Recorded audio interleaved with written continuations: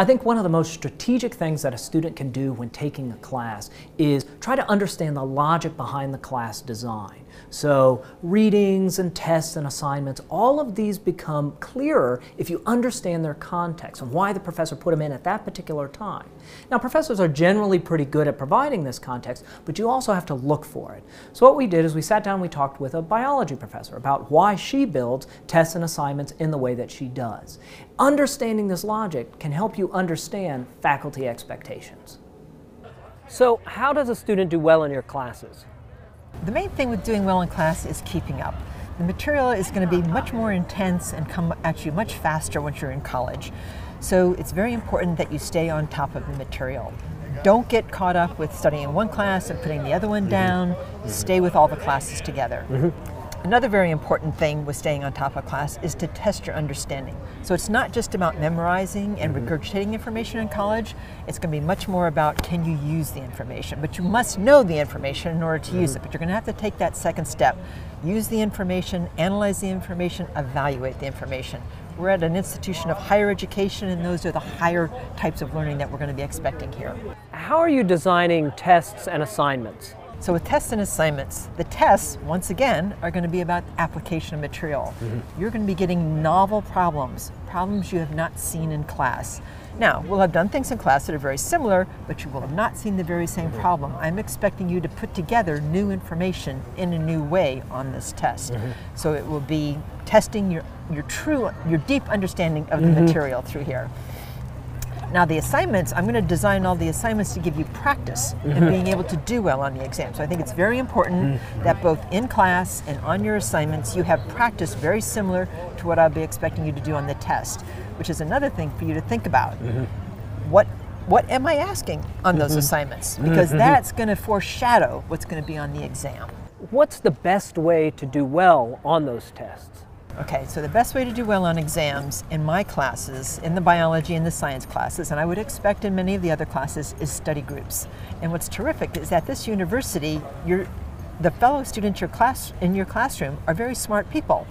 They're going to know what types of things have been happening in class. They're going to know what sort of things the professor is interested in, and they're going to be the ones who are going to be able to challenge your understanding. It'll be important for you to have been doing some studying by yourself, but what's even more important is to have someone challenge your understanding, so that's what study groups are about. Great.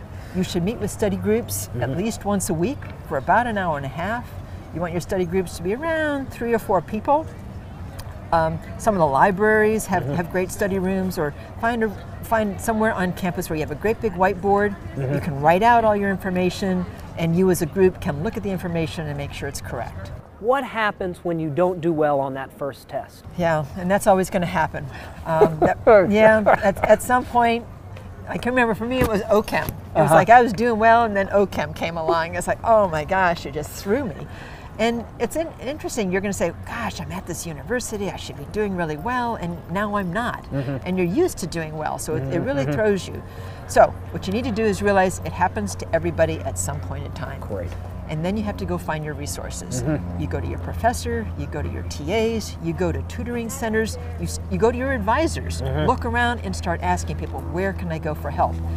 What's critical is you do that sooner rather than later. Do not put it off. Some students will say, oh, I'll just do better on the second exam. You will not. Unless you've changed your studying, the same thing is going to happen.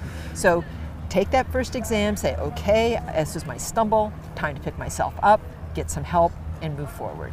Do many students come into your office hours?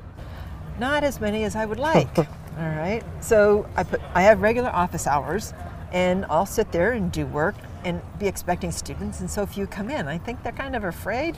So what I tell them is bring a friend. Yes, 2 of you, 1 of me, you can feel very safe. All right. So we've talked about a lot of very specific techniques for doing well in a particular class. What's sort of a general approach for figuring out in different classes and in different disciplines what those professors want? Right. So as a college student, each quarter, each semester, you're going to be taking many different classes, not just one. And in each discipline, there's different ways of thinking. So if you're in my class, I'm a physiologist, I'm teaching a biology class, you have to learn to think like a physiologist. but you've never thought like a physiologist. So how does a physiologist think? So you have to watch me reading the book and talking to your colleagues and saying, when I'm in her class, when I'm taking her exams, I must think like a physiologist, I must give answers like a physiologist would. Now, when you go to your next class, which could be a social justice class, they think a little bit of a different way. You've got to find out what are the keys to their discipline, what sort of answers do I need to give in that discipline. It will be very different from my answers. The decisions that appear on a syllabus, the readings, the tests, the assignments, these aren't arbitrary. They reflect the professor's priorities, how they see that knowledge being learned. So you want to understand that logic. Read the syllabus. Try to understand the construction of the class. If it's not clear, go talk to the professor, because I guarantee you they had a reason for why they built the class the way that they did, and understanding it will help you do better.